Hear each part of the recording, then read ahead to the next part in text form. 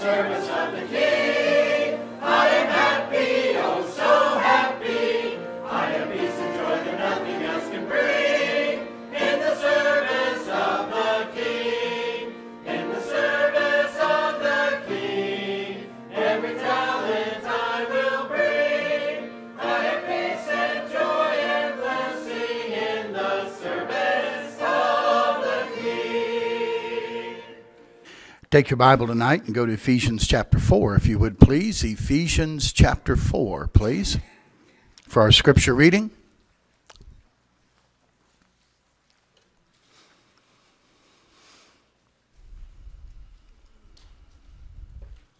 Ephesians chapter 4, and we're going to read verses 29 through 32. This is a familiar passage probably to most of us, and so let's just read it in unison tonight if we can. We'll just start in verse 29 and read it together till we end on verse number 32. And as our custom is, let's stand together to read the scripture. All of us standing, please, to read God's word. And let's begin together on verse 29 of Ephesians chapter 4. Ready? Let no corrupt communication proceed out of your mouth, but that which is good to the use of edifying, that it may minister grace unto the hearers. And grieve not the Holy Spirit of God, whereby ye are sealed unto the day of redemption. Let all bitterness and wrath and anger and clamor and evil speaking be put away from you with all malice. And be ye kind one to another, tender-hearted, forgiving one another, even as God, for Christ's sake, hath forgiven you. And let's pray, shall we? Father, add your blessing, please, to the reading of our scripture here this evening. Thank you, Lord, for the wonderful music we've enjoyed tonight. Thank you for the people of God that have been faithful to gather in their place tonight for Sunday night church. And Lord, we're asking you now to minister to us through your word. I pray that you would quiet our hearts and we'd gird up the loins of our mind, that we would focus for these next few minutes on what you want to say to each of our hearts tonight. I pray you'd bless the special now, and we'd listen carefully, and it would put our heart in tune with your heart, ready to listen to your word. In Jesus' name I pray. Amen.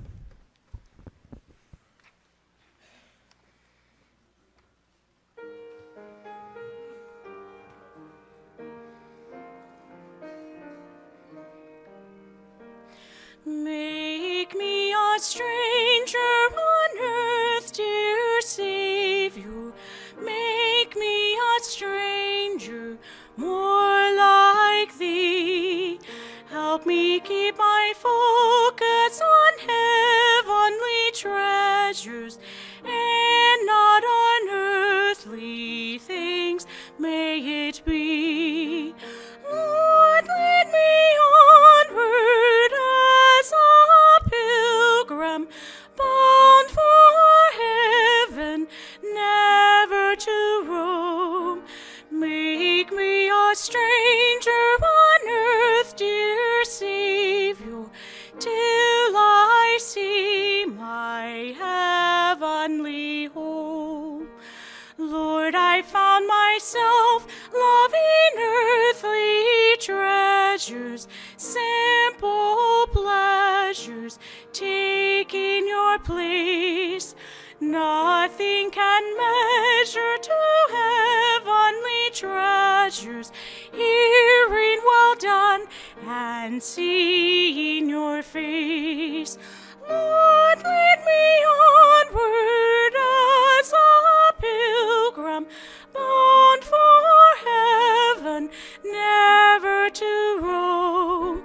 Make me a stranger on earth, dear Savior, till I see my heavenly home. Make me a stranger on earth, dear Savior, till I see my heavenly home. Amen. Now, Father, as we bow before you, as we come to open up your word tonight, I pray, Lord, again, that you would help each of us to ask you to speak to our hearts through your word tonight. Lord, open our understanding to this truth that we'll look at this evening, how we can be most like our Father, which is in heaven. And so, Lord, I would pray that you would minister to each and every heart. Holy Spirit, do what only you can do in each one of our hearts and lives tonight. I pray the Word of God would effectually work in each of us who believe here this evening. And we'll leave in a little bit saying it was good to be in the house of the Lord tonight. And we'll thank you in advance for what I believe you're going to do. And I pray this in Jesus' name. Amen. Many of the battles we fight stem from just one sin. Many of the problems that we deal with, the difficulties that we struggle with, all stem from one sin. And if you look at Ephesians chapter 4, where we read together this evening, God is dealing with that as we go down through. We started in verse 29, and he talks about the communication that's coming out of our mouth. But he goes then to the inside when he tells us not to grieve the Holy Spirit of God. And then he tells us in verse 31 that we have to get the bitterness and the wrath and the anger and the clamor and the evil speaking and the malice all put away from us. All of that is in there. And we have to get that put away. And how do we do that? Well, he said you have to be kind one to another, tender-hearted. What's the next word, church? Forgiving one another. Forgiving one another. I'll submit to you tonight that most of the bitterness, the anger, the wrath, the clamor, the evil speaking, the malice, all stems from an unforgiving heart. From that sin of unforgiveness. We do not forgive even as God, for Christ's sake, hath forgiven us. At the root of the wrath and the anger and the bitterness is unforgiveness. Now, with that in mind, I want you to turn over to what Jesus taught about this in Matthew chapter 21. Would you turn over there with me, please? Matthew chapter 21. This is in response to a question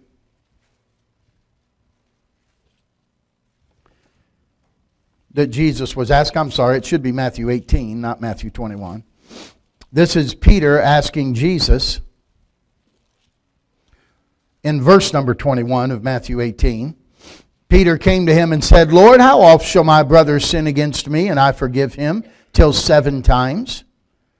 And Jesus saith unto him, I say not unto thee until 7 times, but until 70 times 7. Now, do you think that, by the way, for those of you who are not real sharp at math, 70 times 7 is 490 times. Do you think Jesus meant you can keep track? And once they get to 491, you don't have to forgive anymore? Okay? I don't think that's what he's getting at, does he? In fact, he's going to illustrate it for Peter to make sure he understood what he's saying. And he begins in verse 23, the kingdom of heaven is likened unto a certain king which would take account of his servants. When he had begun to reckon, one was brought unto him which owed him 10,000 talents.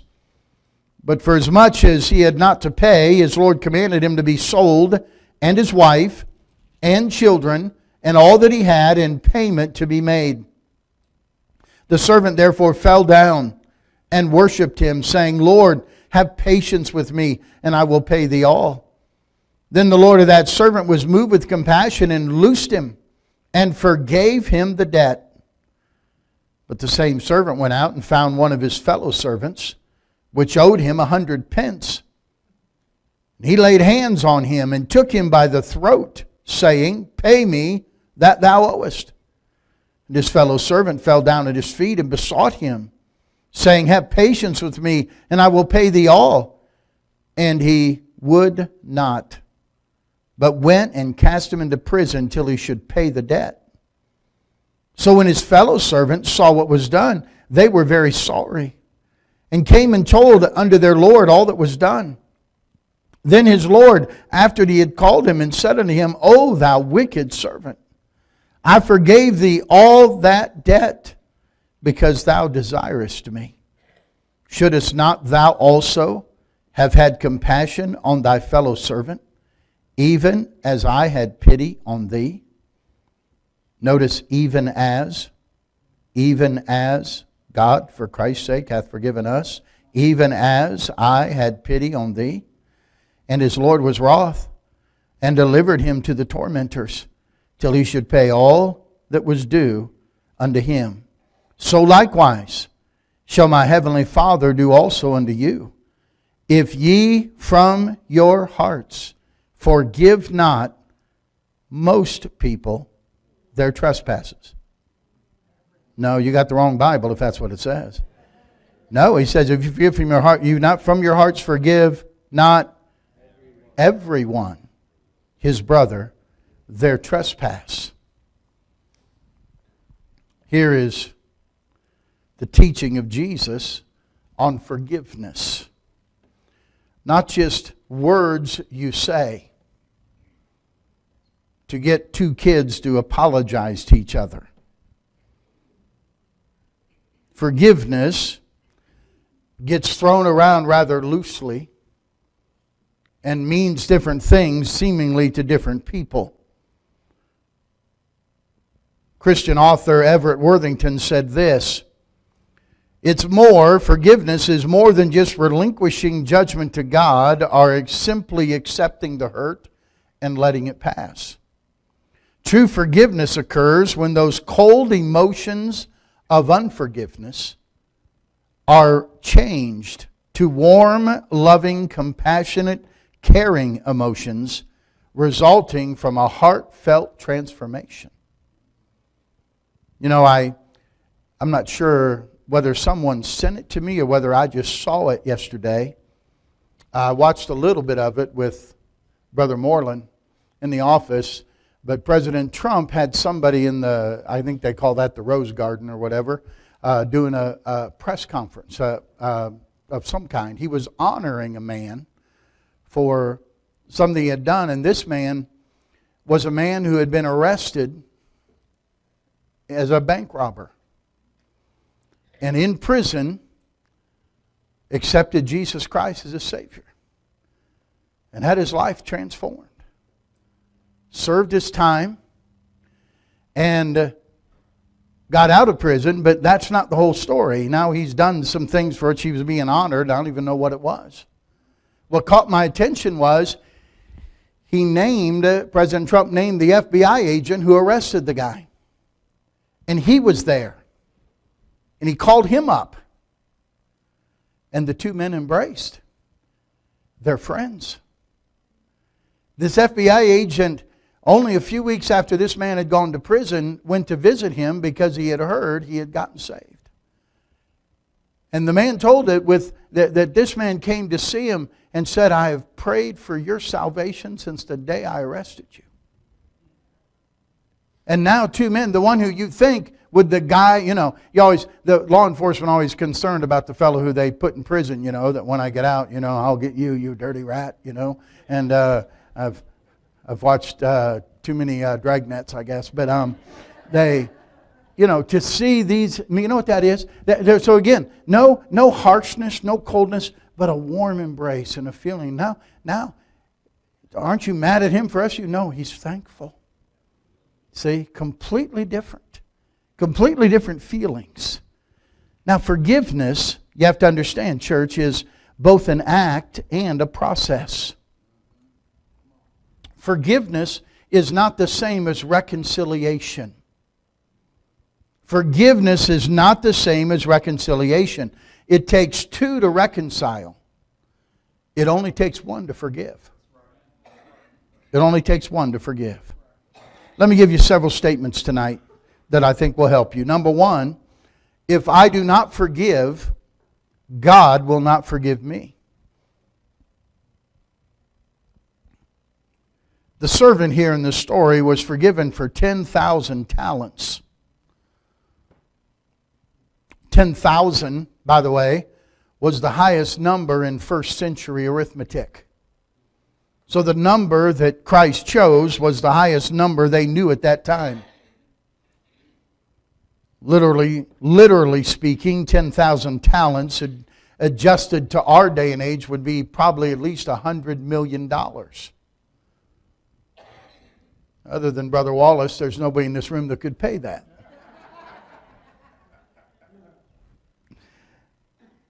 You understand, in a lifetime, you and I couldn't pay that. We couldn't come up with that kind of money. It's kind of rather absurd claim, even when the man said, have patience and I'll pay you all. Never. Seriously, if you had $100 million, do you think you could make arrangements? Or would you have to say, listen, I could pay from now till, I lay in the grave. You're not going to get $100 million out of me. $100 million won't go through my hands. You understand how foolish it was to even think he could pay the debt? And yet, the king shows mercy and forgives him. Forgives him of that debt. Let me ask you a question. How would you feel right about then? I don't know about you. I think I'd feel pretty good. I think I would feel like a big load was lifted off me. Say, man, I'm free. I'm free. He just was threatened that not only him, but his wife, his children, everything would be confiscated, sold, and put against his debt. And now he's told none of that's going to happen. You're free, man. You don't owe anything. I don't know about you. I'd have been thrilled to death. I'd be ready to be kind to anybody. He goes out to another servant, another friend of his, who owes him 6,000 pence, 1 talent. About a pence was 1 day's wage, so if he owed him 100 pence, it probably was about 100 days' pay. That's not a whole lot compared to 100 million. Remember what Jesus taught in the model prayer? And forgive us our debts, even as we forgive our debtors. You think it would have been very easy to forgive after he knows how much he was forgiven. But he doesn't forgive. He takes the guy by the throat and threatens him to pay up what he owes. You have to understand, why is it so difficult? Why was it so difficult for that man to forgive? But I got even a better question. Why is it so difficult for us to forgive people? I'll tell you why. Number 2, let me give you statement number 2, is because we must see ourselves as a 10,000 talent sinner.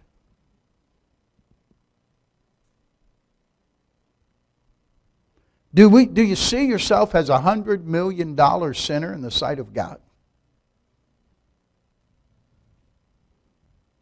We tend to look at our sins like 100 pence and other people's sins like 100 million. Well, I'm not as bad as they are. We categorize sin and we have levels of sin. But God doesn't. Sin is sin in the sight of God. And the sin that we seemingly can see so easy in somebody else, God sees so easily in us. We forget. It's so easy for us to forget our sins against God. But so easy to remember anybody's sins against us, no matter how small they are. God's forgiveness of our sin is so extensive and so great. It covers not only forgiveness of my sin, but my forgiveness of anybody else's sin. That's how big God's forgiveness is. We have to understand how much of a sinner we are in the sight of God. Don't let what anybody else has done to you be bigger than what Jesus Christ has done for you. Jesus Christ paid for your sin. He's forgiven you of all your sin. He cleanses us from all unrighteousness, the Bible says.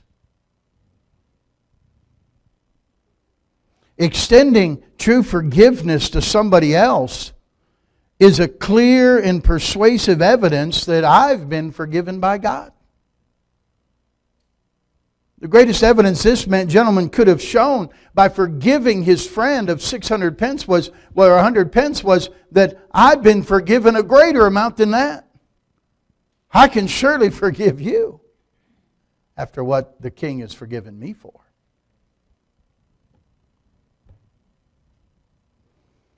Let me help you understand that. Number 3, let me give you a third statement. It's not just sin that matters, the sin that matters, but the status of the one sinned against. It is not just the sin that matters, but the status of the one sinned against. Can I help us? We're all $100 million sinners. In fact, we may be over the trillion mark in sin by now. Sin is black and wicked and evil. It rejects God. It rejects the one who is holy. It rejects the one who is light. God is light, and in Him is no darkness at all. No sin whatsoever.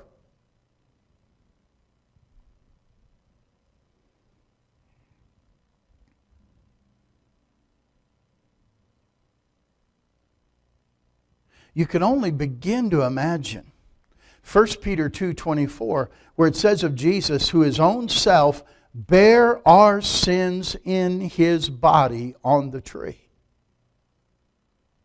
When He died on the cross, the agony that He had physically from being beaten, from the spikes being driven through His hands and feet, from the beating from the Roman soldiers, the scourging across His back, from the bones being out of joint by hanging on the cross. My friend, that was not the biggest agony He felt.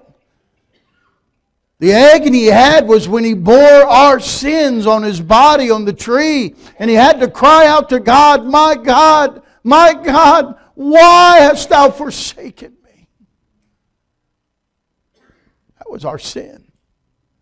Your sin and my sin that did that to Jesus Christ. When we begin to understand the hugeness and the magnitude of our sin against God, we'll be able to forgive others of their offenses to us.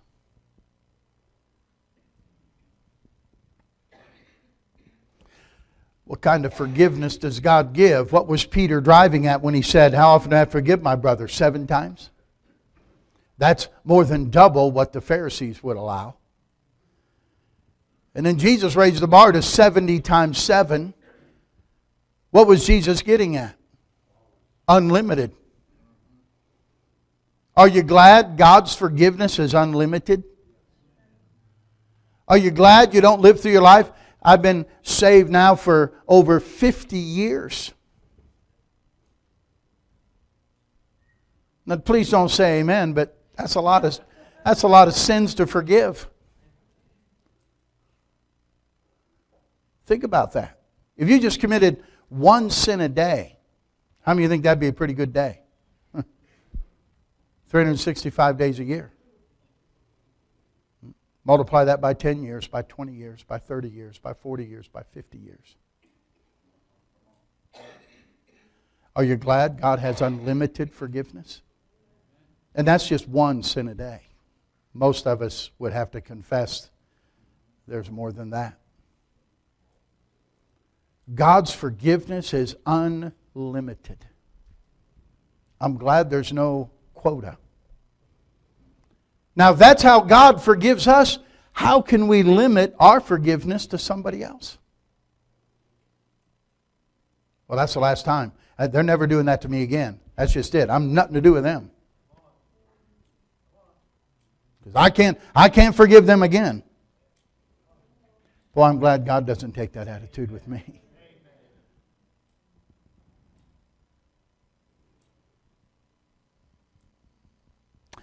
Let me give you statement number 4.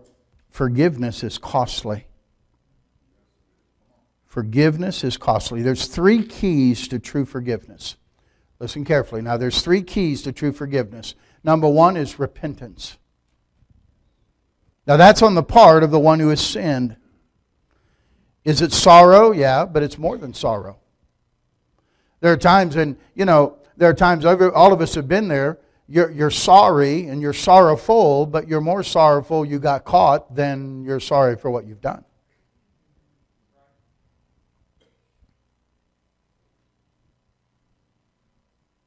That's why God never says in the Bible that we're supposed to say, I'm sorry. We all had children, they fight, and you line them up with each other. Okay, now you tell them you're sorry. Sorry. You tell them you're sorry. Sorry. Okay, good. Now hug each other. And we think everything's great. Not everything's great. That's not forgiveness. Sorry never calls for a response. Never calls for a response. If I go in my car tonight after church and get in my car to leave, and I run right in the side of Danny's car, not paying attention. Danny comes out and says, "Preacher, what are you doing?" I say, "Oh, Danny, I'm sorry." What does he say to that? Nothing. There's no response to be said to that. But if I say, "Danny, I was wrong. Will you forgive me?" Now he's got to respond. You know why sometimes it's hard for us to get those words out? Will you forgive me? Because we know it's going to get a response. And we may get a response we don't like. So we don't want to say those words. For fear that someone will say, "No, I'm not going to forgive you." We understand they can respond to that.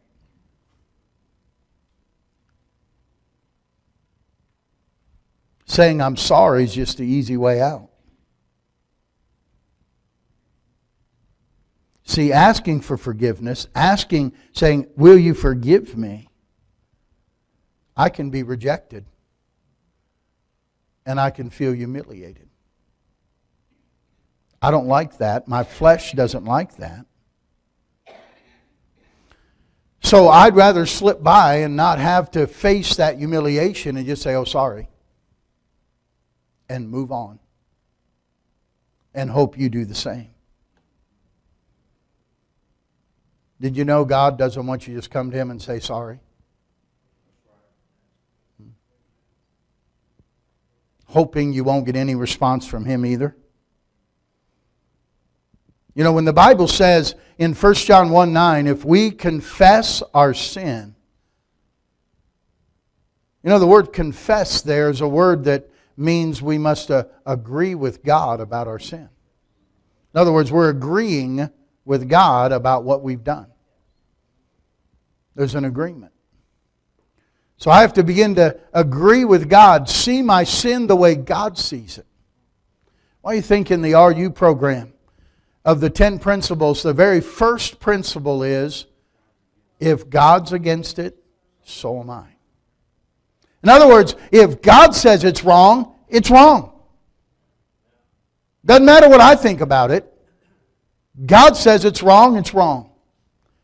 Because we rationalize things away in our mind. Well, I don't think this is so bad. Well, I don't think this is too... Well, I know the pastor doesn't like this, but I think it's okay. we rationalize it away. No, listen, if God says it's wrong, it's wrong. If God says it's right, it's right. That's what. And so when God says something's a sin, it's a sin. I want to say the same thing about sin as God does. I don't want to smooth it over. Don't want to not make it seem so bad, not make it seem so black, not make it seem so evil, not make me seem so wicked. It's wicked. It's bad. It's wrong. It's sin. And I have to agree with God about that. You see, repentance is changing your mind about your sin. When someone repents, when they get saved, they're changing their mind about whatever or whoever they're trusting in to get them to heaven and putting their faith and trust in Jesus Christ as their Savior. Repentance. So it involves repentance. The second thing it involves is mercy. Now that's from the one who we sin against. Mercy is, remember, mercy is not receiving what we deserve. When that king who the fellow owed 100 million to, 10,000 talents, when he just said, okay, I forgive you, you know what he did? He had mercy on him. He did not give him what he deserved. For his wife, his children, all his belongings, all that to be sold and go towards the debt, he'd have been his legal right to do that. They in those days had debtor prisons. That's what he was doing to the fellow who owed him just 100 pence. He'd have been legally right to do that. But the king showed mercy. God would have had a legal right to send every one of us to hell to suffer for our sin. But He's merciful. We got saved by mercy and by grace. God not only not giving us what we deserved, but bestowing upon us much more than what we ever would deserve. That's grace. In mercy, like this king did, he released the man from his debt. He released him from owing anything. When you forgive someone, you have to have mercy. And you know what that does? It means you release them from owing you anything. They're free. They're free, and by the way, so are you. Because you've released it.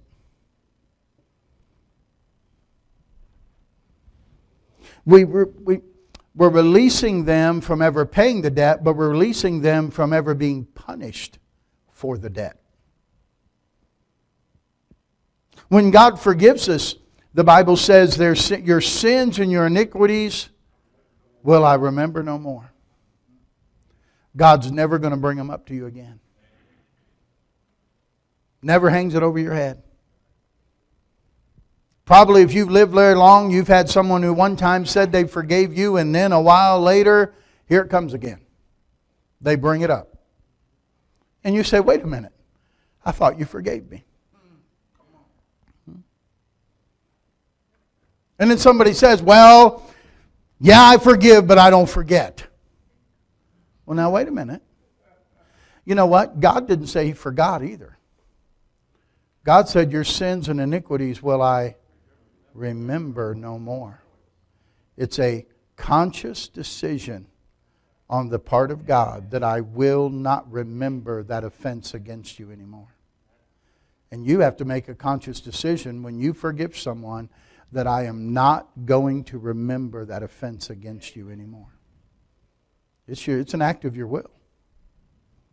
It's an act of your will.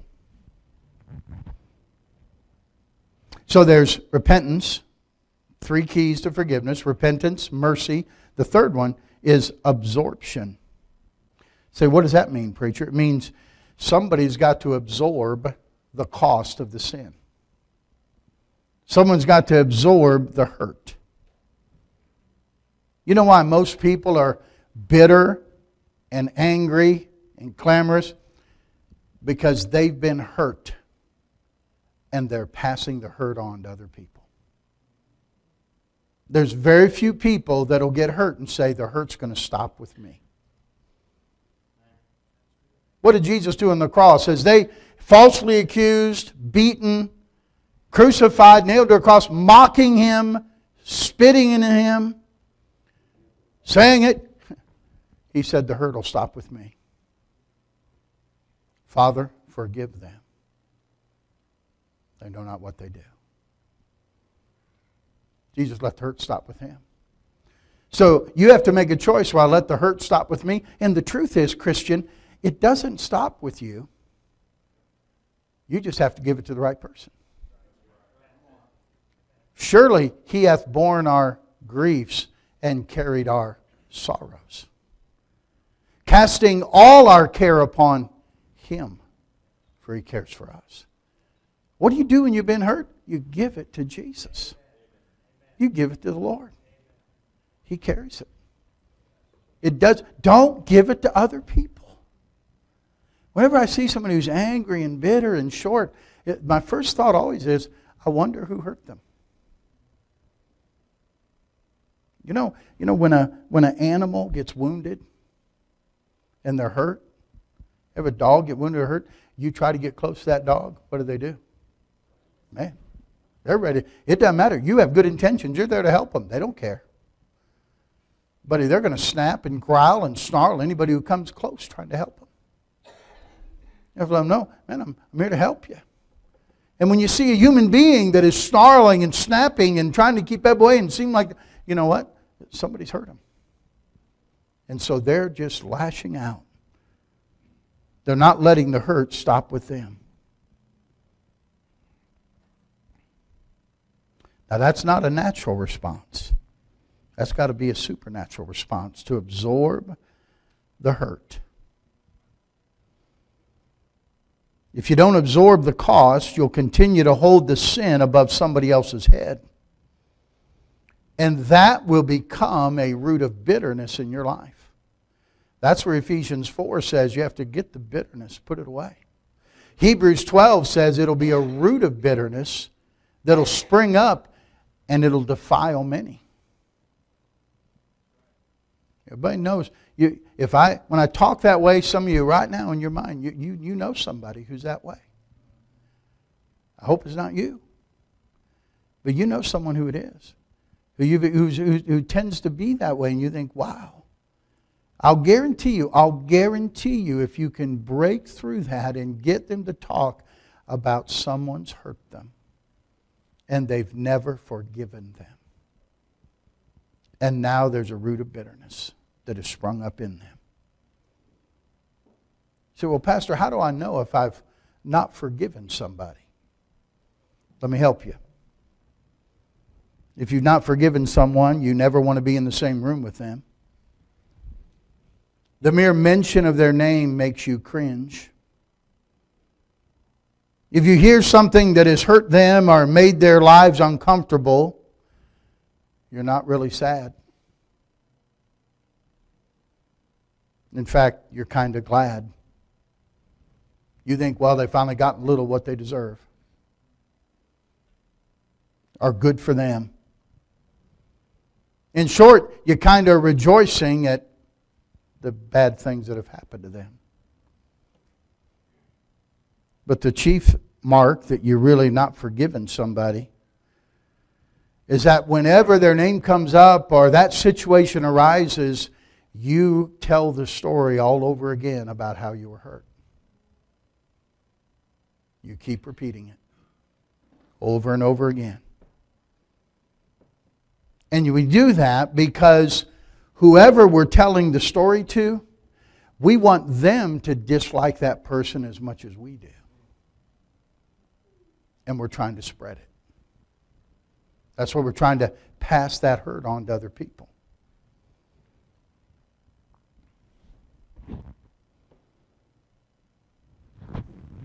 Number 5. Got to keep moving.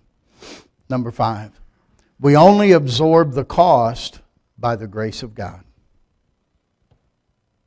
What's the grace of God? I know you say, well, it's just His undeserved favor. It is that. But I think it's even more than that. I think when Paul said His grace is sufficient for me, that's what I think grace is. Grace is God's sufficiency for me in any situation. God will give me the sufficiency to handle any situation.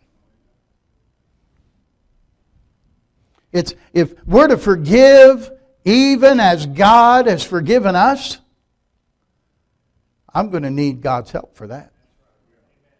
I'm going to need God's sufficiency for that.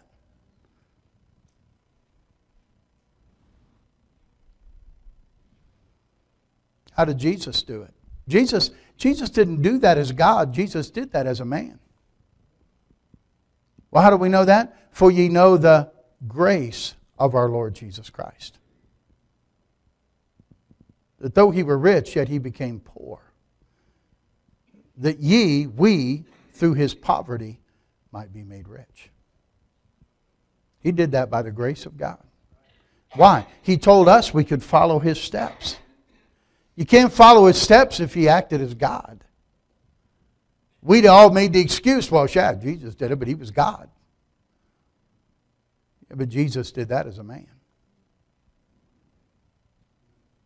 Yielded to God. Let me give you the last one tonight. Number 6. Forgiven sinners forgive sin. Forgiven sinners forgive sin.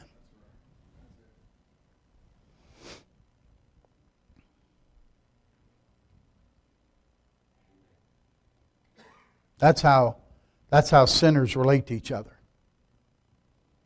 We forgive one another's sin. We forgive them of their trespass. Forgiveness originated by God, demonstrated by the Son, and commanded by the Holy Scriptures. Forgiveness. To forgive others, we have to see how great and grievous our sin is to God. And you know, when you forgive somebody else, it transforms them. It transforms you. Changes you. A private was in the military. He was a Christian. Would always take time to open his Bible up and read it. And he had a sergeant that was very much against Christians. Always giving the man a hard time. Berating him, cursing at him. One night the sergeant came in late on a weekend night and he was pretty drunk. He looked down and saw the little light on and saw that private reading his Bible. He took off his muddy boots that he had on from being out in the wet night and he took one off and threw it at the guy. Hit the private. Took his second one off and fired that at him as well. Cursed a few words at him and then went into his room to go to sleep. But when he woke up the next morning, he opened his door and his boots were sitting right outside his door.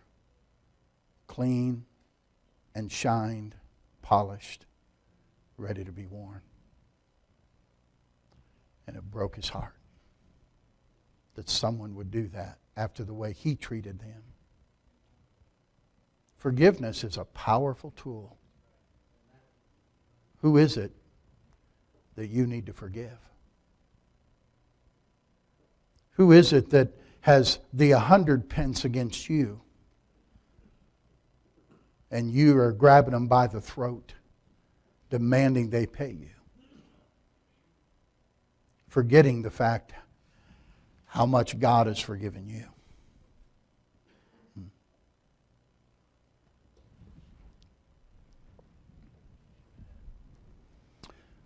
We're most like beasts when we kill. We are most like men when we judge. But we are most like God when we forgive.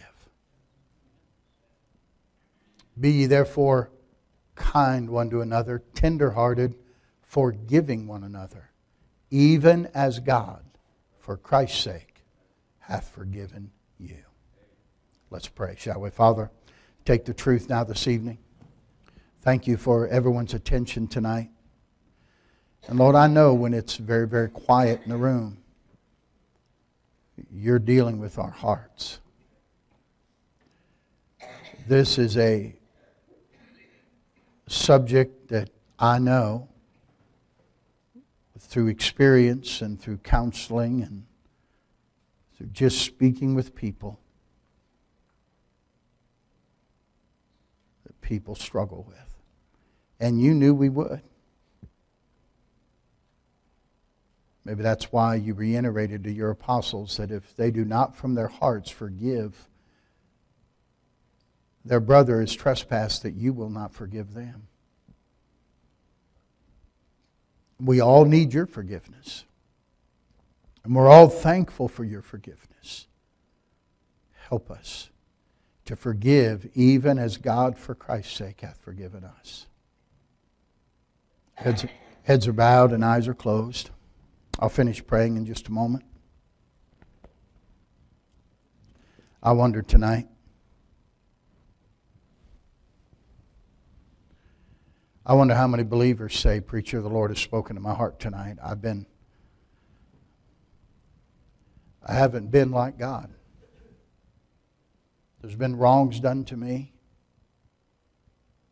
and I have not forgiven them.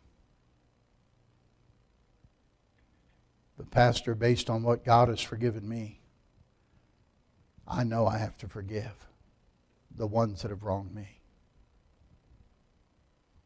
Will you forgive them? Will you forgive even as God, for Christ's sake, has forgiven you? Wonder how many folks here tonight would say, "Preacher, the Lord has spoken to my heart. And there was some unforgiveness, and I'm asking God to help me with His grace to forgive those that have trespassed against me." Pastor, pray for me this evening. Will you slip your hand up? Amen. Amen. Amen. You may put them down. In a moment I'll pray and we'll have our invitation.